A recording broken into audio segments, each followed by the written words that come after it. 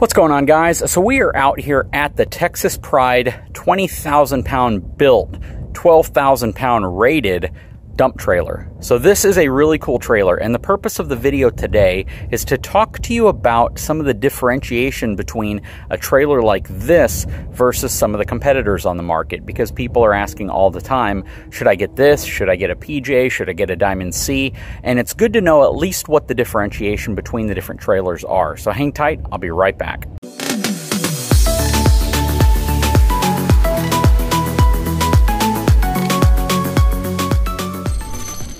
Okay guys, let's first start by taking a look at the top rail. The top rail is this piece of steel right here.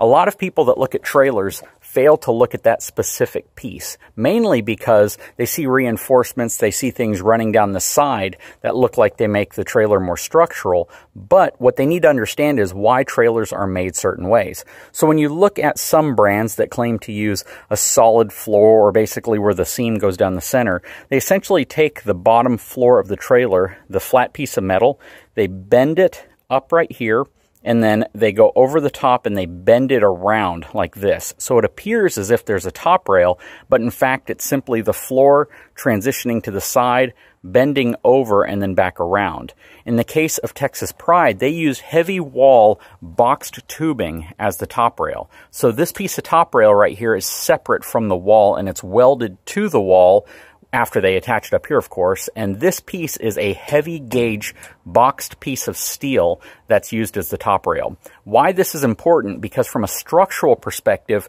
this piece of boxed steel is going to add more structural support to the trailer than simply attaching a C-channel or a side bracing to other parts of the trailer. On some of the dump trailers, especially the ones that don't flange out like this, they will put additional boxed railings going down the side, but in the case of Texas Pride in general, they put this boxed heavy-walled section of tube going down the sides, the front, the other side, and even throughout the gate. So that is one huge advantage. So instead of giving you the perception of a top rail, they actually give you a boxed section to put up here, and that's really nice. The second thing that I notice about Texas Pride trailers are the welds. I am very satisfied with the quality of the welds that they did on this trailer. It's sealed up really nicely, even across the bottom. You see that all the welds look really nice and clean. Now, I'm not going to say every trailer is going to have perfect welds, but it's nice to know that at least most of your major welds have been done really nice. They look really clean, and they don't look like they did a sloppy job with them.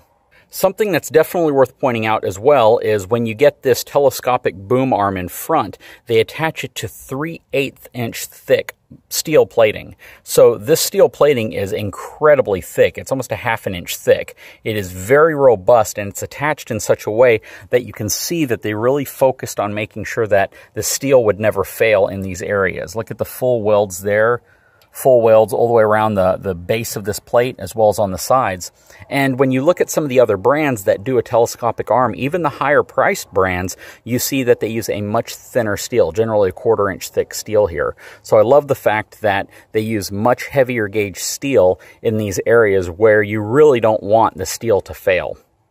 Something else I really like is the fact that they use these T-handles. So even some of your more expensive brands, or the brands that people think are better, use chains. Some of them use T-rails like this or T-arms like this, but a lot of them use chains.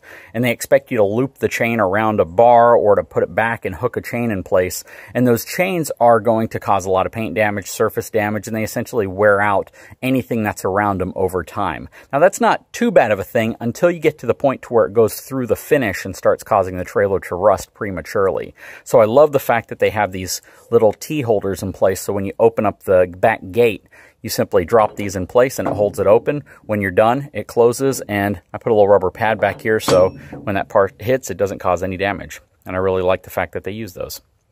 I like that they offer aluminum ramps as an option as well. A lot of manufacturers offer a standard duty and a heavy duty ramp, but they're essentially both steel versions of each other, and you end up going to a heavier duty ramp that weighs significantly more. In the case of Texas Pride, they have ramps that weigh significantly less, but can hold as much weight as their heavier duty ramps. So I do like the fact that they offer aluminum ramps, and the ramps slide in from the back, and they kind of sit underneath the bed or the dump body when it's up. Here's a big one. The fact that you can spec in larger axles wheels and tires on whatever rating of trailer you have. So if you get a 12,000 pound or a 10,000 pound or a 14,000 pound trailer and you want to spec it with 9,000 pound axles and J-rated tires, you have that capability. You're not stuck with whatever product just rolls into the showroom of a dealership. You have the flexibility of making custom choices like your wheels, your tires, and your axles, which could be very important for you, especially if you're trying to spec out an overbuilt trailer like I did. I really like the fact that they made the dump body slightly wider than the standard frame. So this gives you the ability to haul wider equipment in the back, such as skid steers and mini excavators, things that might be slightly over 79, 80 inches. You can haul them in the back of a trailer like this, where you may be limited on other brands who try to line these two pieces up and makes the bed surface itself narrower. So this gives you more room inside of the actual dump body to load your equipment, and I think people would appreciate that, especially if you're carrying around tractors or things that require that additional space of clearance. A big one, and one of the main reasons that I love this trailer and I like Texas Pride, is the fact that they took their 20,000 pound spec trailer and they were able to derate it for me on the sticker to 12,000 pounds, which again gives me the ability to pair it to my F450, which has a gross vehicle weight rating of 14,000 pounds. 12,000 for the trailer puts me at 26,000 pounds. So if I ever have to use this for business, if I ever have to make money using this trailer, I don't have to worry about getting into that 26,001 pound and beyond range, which would require me to have a CDL if I'm going to be using it to make any type of profit or money.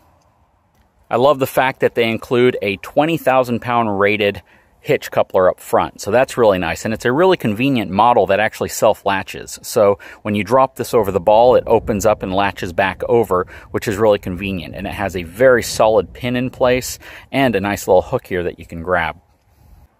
As I've said in other videos, big fan of the solar charging option. Has the 2 deep cycle batteries and the nicer higher end pump that is standard on all of their dump trailers. Plus, I love the fact that they offer this with a telescopic boom. Some trailer manufacturers haven't done that yet. And some people are going to wonder what's the advantages of this over a scissor lift or a dual ram setup. The advantage here is that you have leverage on your side. You're not trying to lift the dump bed up from the bottom or the middle portion, which requires you to reinforce the frame structure to support those rams or that center scissor lift. This is the most efficient setup you can get. Very similar to a commercial dump truck, which puts that ram at the front as well. This provides that telescopic leverage that pushes up from the front of the trailer versus the middle portion or the back of the trailer, which puts a lot more stress, and you lose a lot of energy over the frame structure when you're trying to do that. It's basically saying, you know, if you have a box in front of you, a long box, and you're trying to lift it this way from this end, it would be very difficult. But if you get to that side and you simply prop it up, it takes a lot less energy. So you don't lose that energy by using a system like this.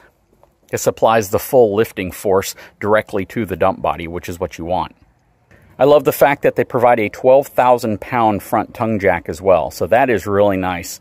Now, I wish they had this one with a hydraulic option, and if they did, I didn't think about asking for it, but the hydraulic option would basically give me the ability to raise it or lower it using the hydraulic pump. I know they offer it on some other trailers, so I'm sure they probably could have put it on here if I had asked for it or thought about it, and I just simply didn't.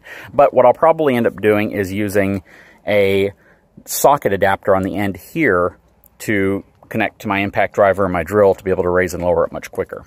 That's not a big gripe, but I love the fact that they have the 12,000 pound jack on the front.